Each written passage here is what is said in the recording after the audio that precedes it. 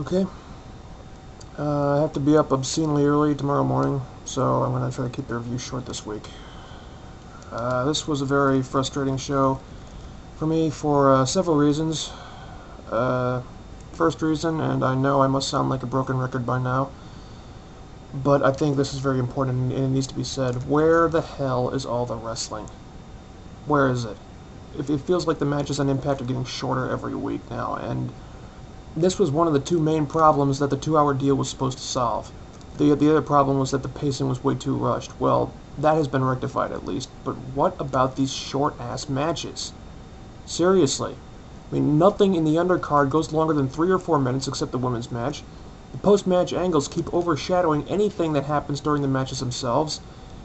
The main event only gets about 8 minutes again. And what is the point of going to a commercial break right before the match if you're still going to have one during the match? This is becoming a huge problem, TNA, and you cannot just keep on ignoring it because it's really starting to piss me off. The second reason,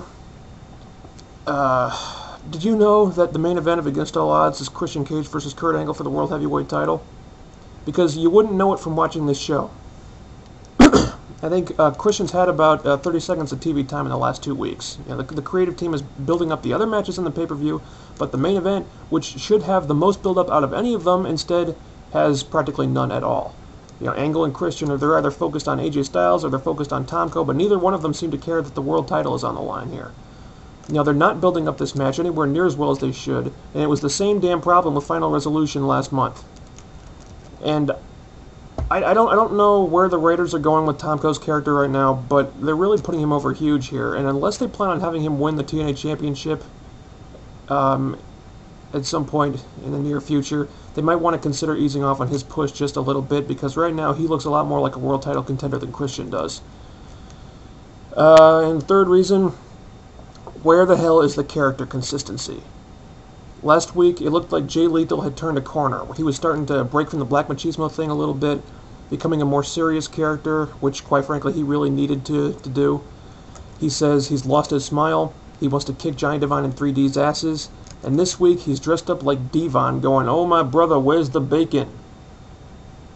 So, what?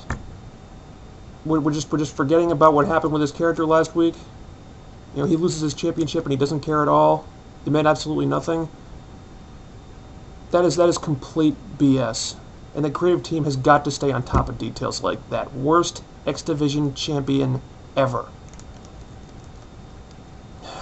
On the other side of the coin, there were some good things that happened on this show, too. The Samoa Joe storyline continues to be interesting.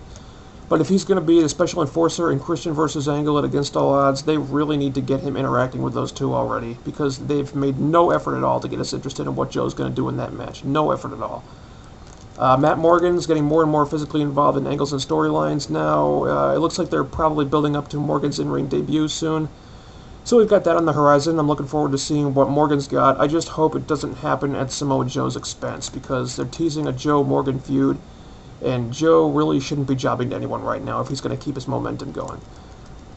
Also, we had Kip James firing Roxy Laveau from VKM, and this was great because Roxy was the only watchable member of that group. So now we can get VKM the hell off TV already, which I hope is what happens, and we can get Roxy competing seriously in the women's division now that she's not tied down by those losers. Also, we're beginning to see some friction in the Angle Alliance. AJ Styles actually stood up to Kurt Angle for a minute there, finally, and that would damn well better continue next week because this was long overdue. I would absolutely love to see a feud between those two guys, and if that's where this storyline is headed, that's awesome. I mean, just imagine if this story culminated in the main event of Bound for Glory in a four corners match: Kurt Angle, Christian Cage, Samoa Joe, and AJ Styles. How amazing would that be? Also, one other thing I'd like to mention, the 3D X Division segment that opened the show was very, very, very good. Aside from the Jay Lethal thing, was completely against his character development from last week. I absolutely hated that part, but the rest of it was great. Bubba Ray, he cut an awesome promo, and it actually really cut home because he made a great point when he said that Sabin, Shelley, and Lethal they're facing these veteran hardcore icons, and they haven't really been taking that seriously, and that's why they're on the losing end of this feud right now. And that, when you think about that, And when we think about how their characters have been portrayed lately, that is absolutely correct. They haven't been taken this seriously, at least not as seriously as they should, given their circumstances. I mean, the X Division, and their bread and butter is one loss away from getting thrown out like yesterday's trash, and these guys are dressing up in tie-dye shirts saying, "Oh my brother, where's the bacon?"